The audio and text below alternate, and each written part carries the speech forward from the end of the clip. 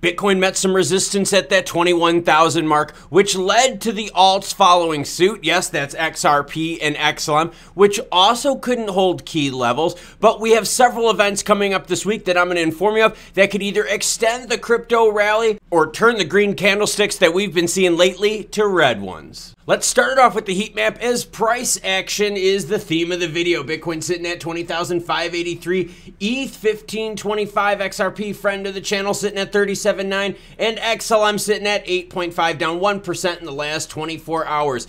Key levels were not held, which led to the market pulling back just a little bit. But remember, we're still way more green than we were even a few days ago. But what is everyone in the street talking about with this week of economic news coming up? Macros, everyone, still rule the roost. Yield curve inverts to historic lows, sounding recession warning. The yield curve has had a great historical record predicting U.S. recessions, and it's signaling one coming. The 10-year Treasury bond now yields more than 1% less than the 3-month bill. That's unusual. In fact, it's lower than what we've seen in any point in the last 30 years. It's been a historically robust indicator that a recession is coming. Yet, in contrast to this stark warning, the jobs market remains robust. See, macros, everyone, that's all that we're focusing on right now. What else do we got going on this week that can set the stage like how I did that? That's the World Economic Forum happening in Davos 2023 from January 16th to 20th. Some of the bigs out there are going to be talking things that we're interested. Stellar's going to be there, everyone. Interesting stuff. What else do we got? All right, let's get into macros. On Monday, you have two big reports that are coming up. Chinese GDP for the fourth quarter. Now, we know it's going to be a bad number because, remember, the Chinese market just opened, and that's what we're worried about, right, with the supply and demand fears. But if it's lower than expected, that could definitely pull the markets down. If it's higher than expected, the markets are going to be like, okay, maybe China's not in as bad shape after being locked down for so long, so there could be more optimism. The other thing, house prices. Yes, are home prices going to finally be going down with Jerome Powell and the Fed cranking up interest rates? And that's something that all of us here in the United States and actually across the globe have been very fearful of. Home prices have just been off the charts. And the problem is, if they don't come down fast enough, people are going to be paying even more. Why? Because those rates that Jerome Powell are jacking directly affect how high your rates are for your mortgages out there. So you would have high prices for homes as well as increasing rates for, home loans. Crazy stuff, isn't it? On Wednesday, yes, my fans from across the pond, they have their CPI data on Wednesday. It's UK CPI data for December. And again, macros rule the roost. What we're looking for is we're looking for UK CPI data to match the same trend that the United States is doing. Now, let's go on to price action. Let's first start off with Bitcoin. All right, let's talk. Bitcoin hit that 21,000 mark right here, but as you can see, it could not hold that, has retraced now a little bit lower. XRP and XLM did the same thing, but there's some key points here, and let's move this chart over so y'all can see it a little bit better. XRP had a nice big candlestick right here, hitting to a high of 40.7. Now, mind you, I'm using Yahoo Finance. Some of the other exchanges out there had it listed higher. This is for illustrative purposes. But XRP could not hold above that 40-cent mark. And in fact, the candlestick that we're dealing with today, yes, today, everyone, has us sitting at 38.2.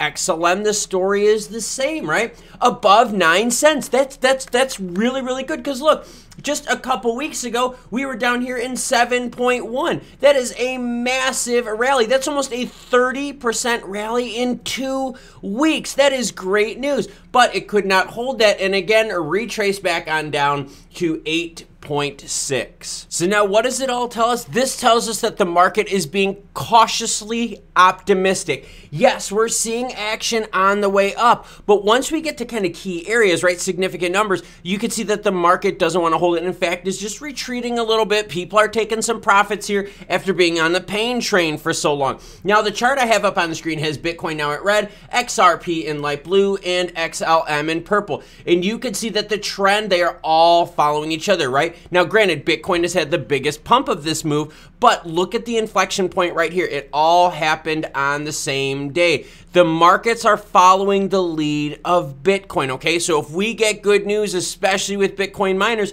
that'll help extend the rally. Macroeconomic conditions, right? If macros are bad, right? Let's say UK's CPI data comes out and the UK CPI data is higher than projected, that'll definitely send the market on down, thinking, well, wait a minute. Maybe the UK central bank has to jack jack rates up even higher, which would then lead to Jerome Powell and the Fed going, well, wait a minute, maybe their data is kind of bad that we need to pay attention to more. Then yeah, that's right, then that would put more pressure on the 50 basis point hit for the US rather than the 25 that economists are talking about.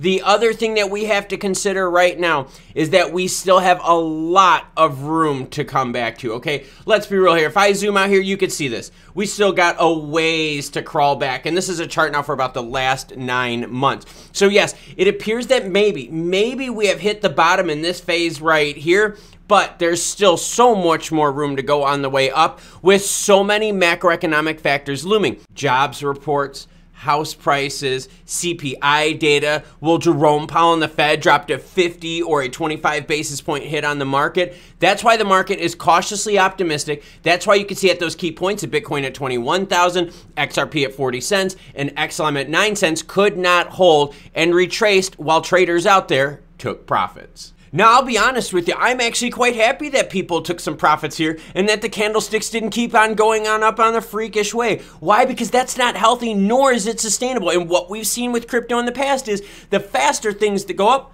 faster they go on back down. So every once in a while, if we go up and take a little step down, go up, take a little step down, up and down, the overall trend will be positive, and that's what we need to see out of the crypto market. The moonshot, the hopium, and all that, that is not a sustainable mechanism.